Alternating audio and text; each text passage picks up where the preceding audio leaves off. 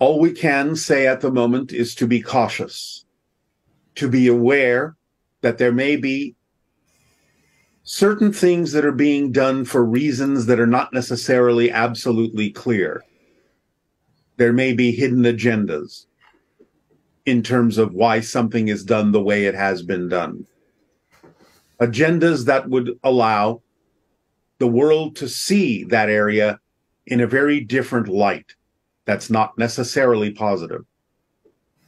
So the idea is to be aware and to be cautious of how you proceed to interact and to engage so that you can retain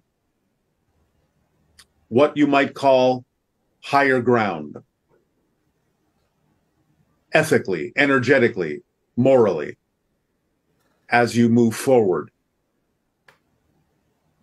to attain the balance that you seek.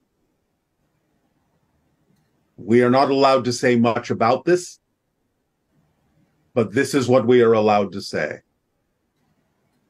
Some of the things that have been done specifically to get an overreaction so that things change in the eyes of the world in a way that is not necessarily a positive framing.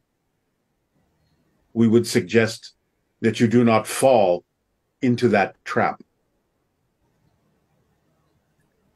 Also, again, staying on course with the formula will help each individual who understands how to use it properly and precisely, and will give you the insight necessary to navigate yourselves and guide yourselves